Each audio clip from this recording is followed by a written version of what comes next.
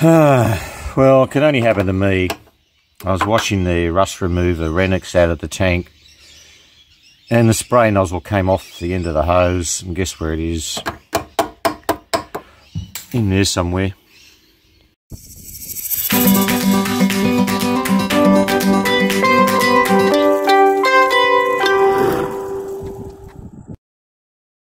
Episode of TJM, the Jagman. A bit of a mixed bag this episode. I called into my local Repco shop to see if we can get some sparklators for our Satin Beige Series 3.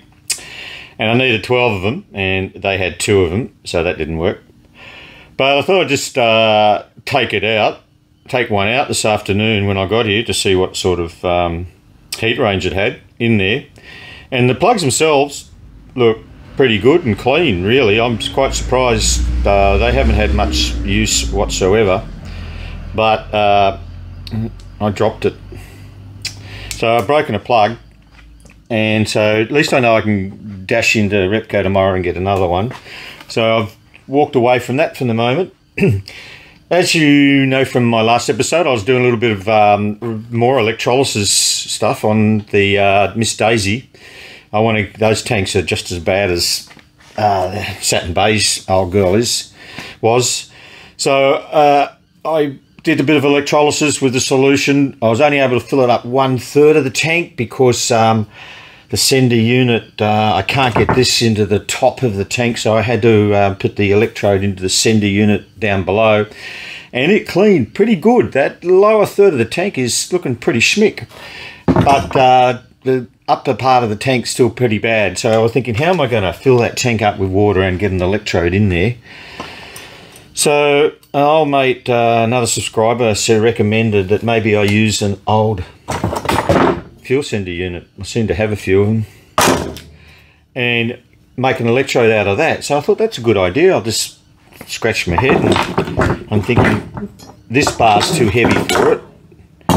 Get a thinner bar. This is an old garage hook I found in the garage. Straighten it out, put some insulation on it, maybe some rubber hose, attach it to this existing old sender unit, hook up the positive to it, negative hook to the tank, and let it sizzle for at least a couple of days, because I won't be able to take it out without having to drain all that solution again. So we'll work on that as well. That'll be fun. And another little drama, when we were firing this old girl up last week, remember I had, when we first started it, I was only using the right tank, and I had fuel in that, but when you start it up, because that solenoid return valve was US, it'd go back into the left tank. And so this time we've been putting fuel in the left tank because it's nice and clean. I came back one evening and I found fuel not only in the tank but on the ground, and I thought, oh, I've got a leak. We can't have a leak. So I thought, well, we can't have a leak. I think that thing's been full of our sodium calcite solution for days without a drop of fluid coming out of it.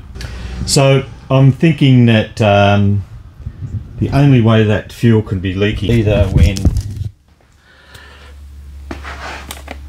I put the solenoid valve back in and didn't tighten up the clamps tight enough, but I've checked that they're dry. It's dry in the boot. It has to be coming from the evaporation tubes somewhere. I think they might be blocked, and it's slitting out at the top there. I've got to try and find the little valves. Apparently the one to the front of the carbon canister plays up a bit, so we'll get stuck into that as well. So let's get organised. We'll do we'll get this sorted. Well, there it is. Pretty simple, really, but hopefully should be effective. Positive wire there, and it's attached to my electrode, but it's insulated with my little rubber tubing, a couple of cable ties, and I left that big bend in there. So we'll whack that in and throw some solution in. Well, I had to do a little bit more mod, just a touch. So I had to bend that in to fit into the hole. And I just took all the protective coating off that because I guess it would have had some sort of gal coating on it that might have just slowed the whole electrolysis system down. So she's sparkling now. We'll throw it in.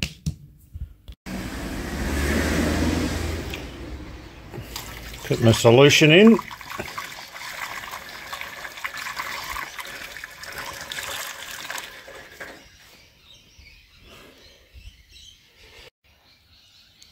Fill the tank full of H2O. Electrodes in and hooked up and ready to go. Okay, battery's hooked up with the charger, so we'll come back in a couple of days and see how we did. We've gone back to this old girl to see why it was leaking last time we were here. Well, I gave this tank another go over with some Renex rust remover and sprayed it in there with my garden sprayer. And I came back and there's drips underneath it. And that's a bad sign. So I got the torch right up against there where the drain plug is. Got it in the dark and had a look down the hole there, and I can just see a pinhole of light. All that work. I guess it was worth trying though. I mean, this one was just probably that little bit too far gone. Well, this tank is stuffed. It's got a pinhole leak at the bottom of it. You can just see near the filter there, towards me, there's a pinhole of rust that's gone too far. So even though we've cleaned it, the tank's shot. We'll have to remove it. However, lucky we've got another tank. Hopefully it's not leaking. Oh well.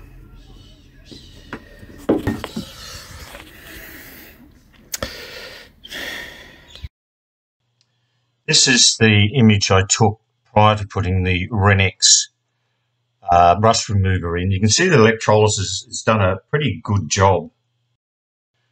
This is the image I took after the Renex had been in the tank for around about 24 hours. You can see it's turned the rust black and it's filled all the little holes that the electrolysis wasn't able to get into. So it's done a bit of a job. And this is what it looked like after I washed the tank out with water. Well, that electrode's been baking in there now for about 48 hours, so we'll drain the water out of it and we'll pull it out and see what it looks like. Well, it certainly came out with a vengeance. There's a bit more in there. Well, the moment of truth, let's see how he did.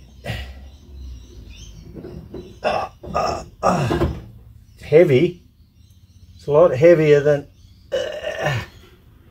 Whoa, she's pretty good. How's that? There's a lot of stuff in that tank. We'll wash it out with some water and then poke the camera and see what it looks like, but that's not a bad effort.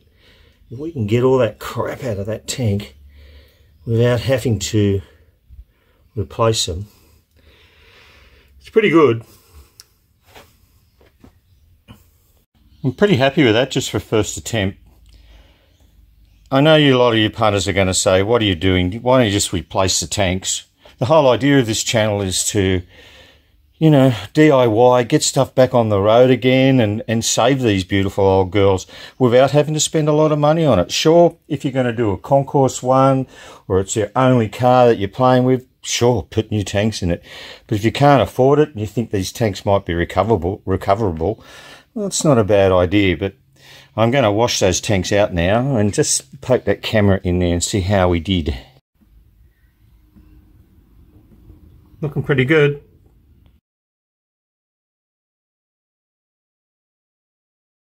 Okay, update. Everything's back together. I pulled apart the fuel sender unit and gave that a good clean and tested it on the bench with my multimeter, and it's working. We've put that in with new gaskets at the bottom. 5 litres of fuel went in it. Wheels back on. I've had the pump running and the fuel's clean. It's looking pretty good.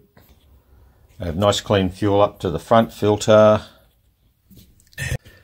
And she pretty much started straight away.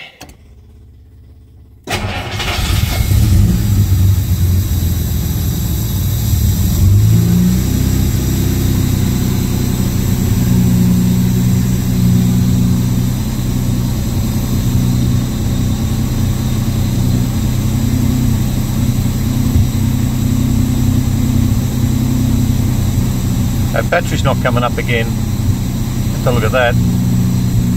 But the ignition light's not on, so I'm pretty sure it's charging. Still needs a bit of tweaking. I've got to retune those carbies again, but at least I can move it now and get it out of the garage, sorta. Okay, so we're on to the other tank. And look what I washed out of the tank. That'll clean up all right. Put that straight in my nut and bolt box. Well, it can only happen to me. I was washing the rust remover Renix out of the tank, and the spray nozzle came off the end of the hose, and guess where it is? In there somewhere.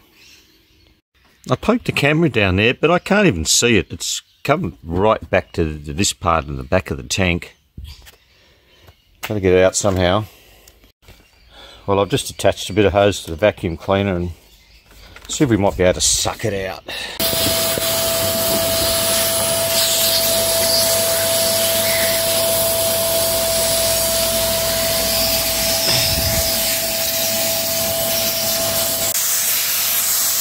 Success.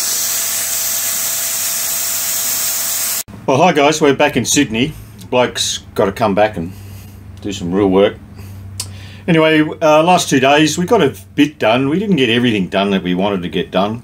The main thing is I've got Miss Daisy running with one clean fuel tank. So it means I can move that car now without too many problems. I would really like to have taken Saturn Bay's V12, got that running a bit smoother, but we got held up with that pinhole in the petrol tank, fuel tank on the right tank. So we've got to decide what we do with that. We can pour some epoxy resin in it and block it up. There is ways and means to patch that tank up, but eventually it really has to be changed. So we'll look at that next week. I'm glad I got that nozzle out of the tank, even though the tank stuff, that doesn't really matter, but I did like that nozzle. It was easy. Get that fixed. So next week we'll see if we can get that Series 3 running smoothly. We'll do a bit more work on the left-hand fuel tank of the Miss Daisy. And I'd love to be able to take these things for a test ride. I'm busting to get these things out on the road. And I thought it might have been the Saturn Bay's V12 going first, but it looks like we might be able to get Miss Daisy out there and give it a run, bring you guys along with us and just see how well it goes. So thanks for watching, guys. If you really like the video, give it the thumbs up. And if you haven't subscribed, just press that handsome bloke down there somewhere. He'll look after you. See you next week.